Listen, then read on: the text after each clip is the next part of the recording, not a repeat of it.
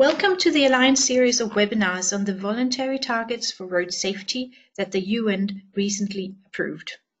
In November 2017, United Nations member states reached consensus on 12 global performance targets that altogether works towards reducing road deaths and align with Sustainable Development Goals 3.6 and 11.2. The second phase of our webinar series hones in on each of the targets and aims to show simple approaches that NGOs can take to help their governments to implement each of the targets in a meaningful and effective way. This webinar looks at Target 3. By 2030, all new roads achieve technical standards for all road users that take into account road safety or meet a 3-star rating or better. And Target 4. By 2030, more than 75% of travel on existing roads is on roads that meet technical standards for all road users that take into account road safety. In this webinar, Keith Johnson of the Fund for Global Health, a coordinating member of the 3-Star Coalition, describes how you can advocate with your government for minimum 3-star roads. The webinar will be backed up by a practical example presented by Maatla Otsogile of Alliance Member Society of Road Safety Ambassadors, or SOSA, from Botswana. It's based on their experience of using star ratings to advocate with their government. The material in this webinar is taken from our webinar series, Let's Get Minimum 3-Star Roads by 2020, which Keith refers to in his presentation. You can listen to the full set via the webinar page on this website. Thank you, Lotta. The title of this webinar is Advocating for 3-Star Roads with Your Government, Preparation and Learning from a Coalition Partner. My name is Keith Johnson. I am the Director of Advocacy at Fund for Global Health. Let's look at the next slide. A coordinating member of the 3-Star Coalition. The 3-Star Coalition is a group of like-minded organizations that advocate for 3-star or better roads at the World Bank and around the world, through such advocacy activities as lobbying World Bank executive directors, working with governments to earn their support, building coalitions, and generating media. And again, as Lotta said, we also have with us Maatla Otsogile, coordinator of the Society of Road Safety Ambassadors in Botswana, to share his experience promoting star ratings with his government. Here's the agenda for this webinar. We'll look at why advocate with your government for 3-star or better infrastructure on your country's roads, how to prepare to meet with government officials, what you could ask them when you meet, and finally, Maatla will share his story and we'll look at lessons learned from that. So, why advocate for 3-star or better roads? I recommend watching this video, which we couldn't play here due to technical difficulties. You can find it by Googling, quote, Save Kids' Lives Film. It shows the highly dangerous roads that many kids have to cross every day just to get to school. 500 kids a day don't make it. So the reason to advocate with your government is that safe ways to cross the road save lives. Such things as crosswalks, pedestrian bridges, and many other safe road features are your government's responsibility. Achieving safety ratings of 3 stars or better, especially on the highest risk roads in your country, is one of the best ways to save hundreds of lives and prevent many more serious injuries. These are the things to do to prepare for advocacy. Some of them you may have done already. Number 1, listen to webinar number 1 in this series on the International Road Assessment Program and get your questions about it answered. Learn to speak well about the issue. Learning to speak well about the issue and why it's important is your most powerful advocacy tool. So I encourage you to practice your pitch. This will probably be the first time your listeners have heard about star rating roads for safety, and it's important to make a good first impression. Number 2, be ready to talk about the most important road safety facts and stories in your country and what your organization has been doing. This should be something you're already quite familiar with. Number 3, find out which government agency or agencies are responsible for road building in your country province, or state, and whether there is a department or a separate agency in charge of road safety. Number 4, find out who the policy decision makers are in those agencies. You may not get to the decision makers right away, so you may need to approach lower level staff first. You may know people who have connections with the right people. Ask them for help. Go to policy people, not technical people like engineers. And number 5, it's possible that IRAP may already be working with your government. If you learn that it has been, let's talk about how you can build on their efforts. So let's say you get a meeting. What's your goal? What do you want your government to do? Number 1, request that they star rate a high-risk road or road design of at least 50 kilometers in length, and that a safer road investment plan be written based on the assessment. The safer road investment plan will list the features that should be incorporated to bring the road up to a 3-star or better rating for all road users. We suggest that along with this, you propose a 3-day workshop introducing engineers to IRAP's road assessment methods and software, using the assessment of the high-risk road as a training example. These things can be done for a budget of about $50,000. The actual amount will, of course, vary depending on the particular characteristics of the road. Finally, if they agree to the above, you'll also want to request that the countermeasures recommended by the Safer Road Investment Plan be implemented. In other words, that the upgrade actually be done.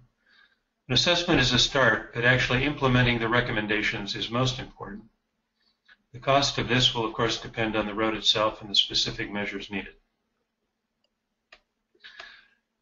As we said earlier, Maatla Otsogile is head of the Society of Road Safety Ambassadors in Botswana, and we're going to hear what he has done so far with the Botswana Ministry of Transport and Communication. Before he starts, let me note that his organization invited Stephen Stacy from IRAP to come do a presentation, and fortunately he was able to come to Botswana. However, IRAP is a small organization, and going forward will not be able to send someone to a country without a significant expression of interest. This is why we're inviting you to be the one to take the initial steps to inform your government about and urge them to use star ratings to upgrade roads. When you get to a point where you need to consult with IRAP, we can help you make the connection. Here's Maatla. Okay. Hi, everybody. My name is Maatla Otsogile in Botswana. I'm going to giving you our Botswana experience. I'm the founder and coordinator of Society of Road Safety Ambassadors. We are a road safety NGO in Botswana. We are also involved in the IRAP 3-star rating program, and we actually invited an IRAP rep to come and make a presentation in Botswana. Next slide, please. It all started when we joined the 3-star coalition. We were interested in what they were doing. We were interested in the rating, looking at our roads, and also relating to the decade of action. So we joined the 3-star coalition in October 2015, and in our talks, we managed to see what 3-star coalition is all about, and the call for countries to adopt the 3-star rating.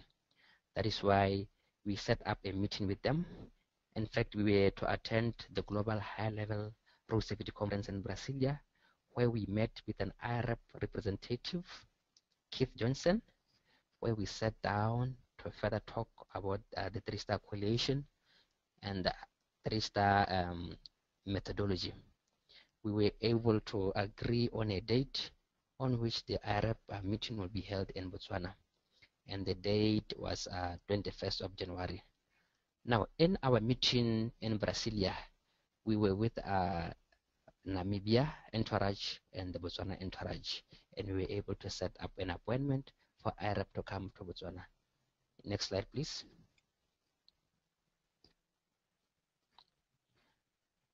Now, we set a meeting when we came back from the Brasilia conference. we sat with the entourage that we are sent to represent Botswana. It was the Chief Executive Officer of Motor Vehicle Accident Fund. It was the Deputy Permanent Secretary of the Ministry of Transport and Communication and the head of the Road Safety Unit. Now, with that entourage, we were able to prepare for the meeting together because they already knew about IRAP. And so we sat down to prepare for the meeting. We also managed to talk to the Director of Transport and Safety because we wanted the Minister and the Permanent Secretary to attend. Now, going there as individuals, it was very, very difficult. Even these other entourages or these other representatives that we went with, it was very difficult for them to make an appointment on our behalf. But we made use of the Director of Department of Road Transport and Safety. This department falls under the Ministry of Transport and Communication. We were able to use this because he was our network. We have worked before. So he was able to make an appointment for us. And we were able to make an appointment with the Minister and the Permanent Secretary on our behalf. Can you continue, please? So now, after setting up the meeting, the appointment was honored.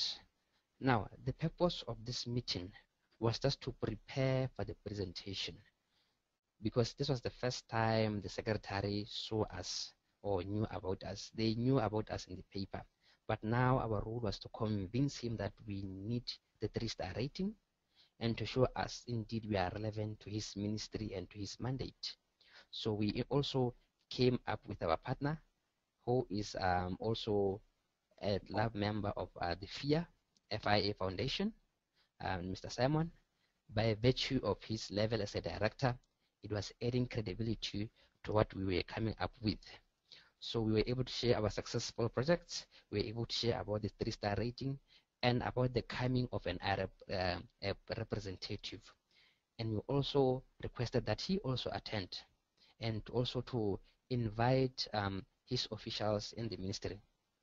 He showed interest in coming to the presentation, and he also showed interest in inviting his members. Now, it is very, very critical to involve people in the high hierarchy to get their buy-in, to prepare them before the other day or before the presentation. Next slide, please. Now, after finishing with the permanent secretary, we went back to prepare now for the presentation, which was the next day. It was fortunate because we were able to lobby for assistance from the lead agencies that we have been working with. That is from the entourage that we went to at Brasilia, where they pledged a venue for the meeting. They also pledged catering for the event. So because we have involved them, they were eager to help us. Even from their different organizations, they invited their officials.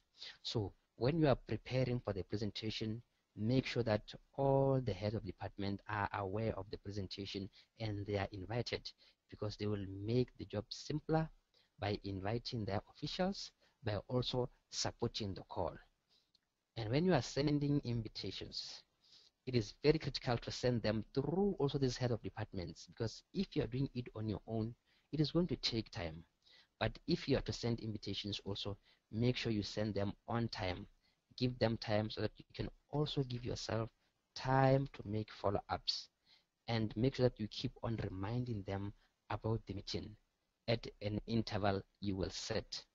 And also, it is very critical to look at the date so that it is conducive for all the stakeholders, so that it does not clash with any activity of the particular people you are interested in.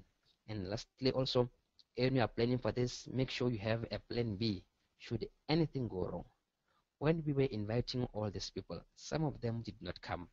Now, we had planned that if somebody does not come who is very critical, we'll set up a face-to-face meeting. Now that is a contingency plan. Next slide, please.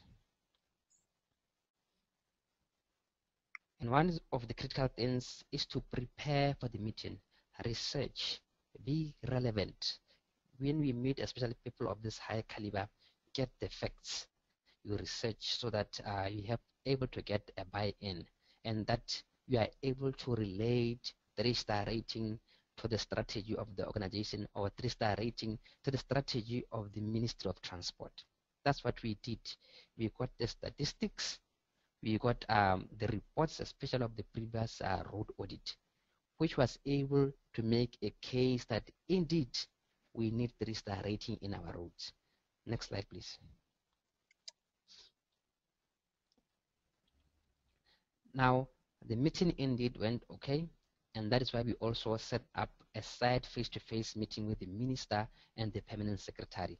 Now, this was an insightful meeting where an representative was to make a presentation to the minister face-to-face. Now, they also made their homework by researching about the frameworks and the laws of the country or the strategy.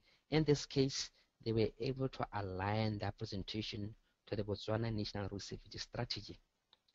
This was to ensure a buy-in. That is why after the presentation, the permanent secretary saw it fit that we sent a written proposal showing interest in the work to show that indeed this was relevant to the ministry and to the country. And the permanent secretary lamented of the high number of accidents.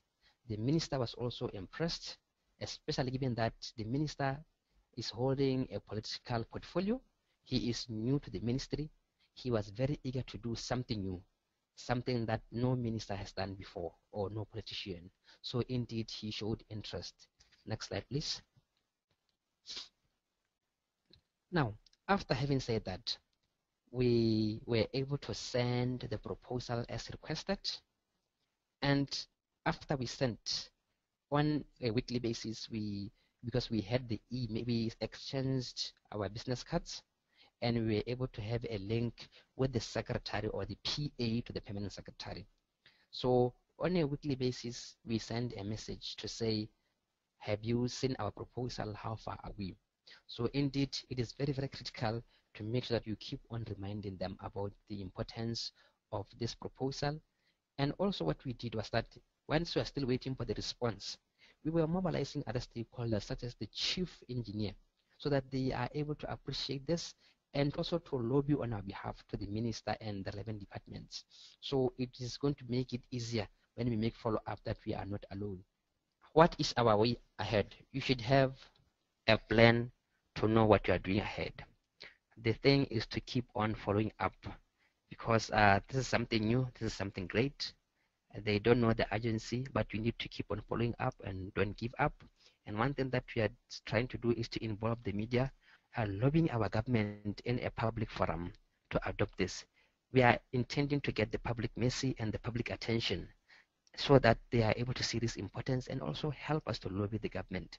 And also what we are trying to do is to set up an appointment with our development partners like the World Health Organization, who will help us to lobby on behalf of the government. And lastly, what is important is to always have a contingency plan. Thank you, Maatla. There are many good points you make that I'd like to highlight. First of all, how did you get to the top people? SORSA had worked with the Department of Road Transport and Safety on other activities. Through this, they got to know the director of that department. That department is under the Ministry of Transport and Communications. So the director helped them get appointments with the minister and the permanent secretary. On the next slide, these are some other things that Maatla worked with Simon Modeseman from Emergency Assist 991 and the FIA Auto Club in Botswana, who is part of a road safety network and had useful connections. Number two, they got buy-in from the top. The director of DRTS and the permanent secretary of the ministry, so that even though the top people could not attend the IRAP presentation, they directed others to go. Number three, Maatla did his homework, including looking at a national road audit report and crash reports from the police to identify crash hotspots. Number 4, in the meetings, he talked about his organization's other activities to build credibility. Number 5, they were fortunate in their timing and a proposal was invited and sent. And 6, as they follow up on the proposal, they are building support in other ways by generating a media article and reaching out to the World Health Organization in Botswana. Really great work, Maatla. Thank you very much. In conclusion, we have touched on the reason to advocate with your government for 3-star or better roads, how to prepare for advocacy, what you could ask of policy decision makers, Maatla's great project in Botswana, and what we can learn from it. Thank you for listening. I hope this has been useful. Thank you very much. Thank you, Keith and Maatla, for your insights. We hope that you have found this webinar useful. Please tell us how you found this webinar and ask any questions using the feedback form on our website. Thank you for listening and have a safe day.